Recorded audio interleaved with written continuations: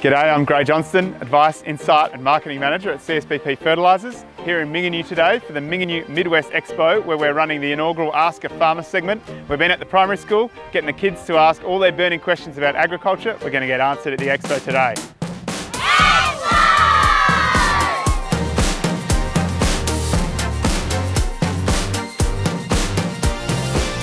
Why do you celebrate Expo?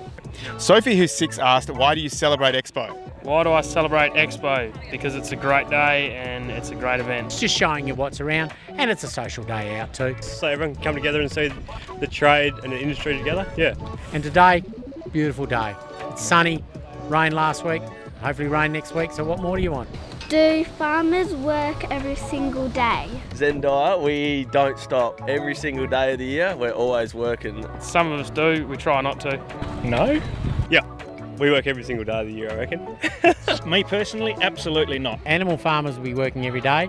Grain farmers can fit it in with their seasons and their production systems. How old can sheep and cows get and still be useful to the farmers? And how old do you think they can get? What's your guess? I reckon about probably 10 years old, I reckon. Sheep can be about 8 and still be useful. Cows probably 12. Sometimes you just love them too much and they become your pets and it's hard to get rid of them. How do you choose the particular specialisation of farm, like crop, eggs and dairy? Right, and why are you interested in that question?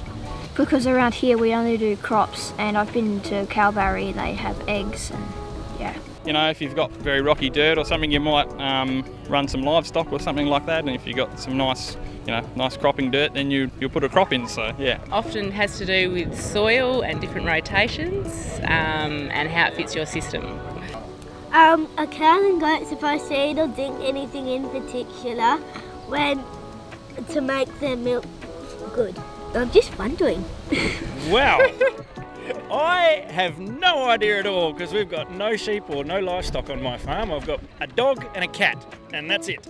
Lots of green food, so the greener the grass, probably the more milk and the better milk. Maybe water could be a good one.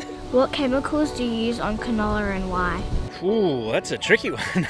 Predominantly like Roundup Ready. That's what we grow, Roundup Ready canola. We knock off all your radishes and stuff without actually hurting the canola, so it's a pretty special chemical you can use, yeah. Then when the crop gets more advanced, we spray like Presaros and that for fungicides. Fungicides, herbicides, all that kind of thing. Keep the bugs off, keep the crops going nice. Is it hard to shear rams? I've never shorn a ram, but yeah, they're definitely harder than ewes.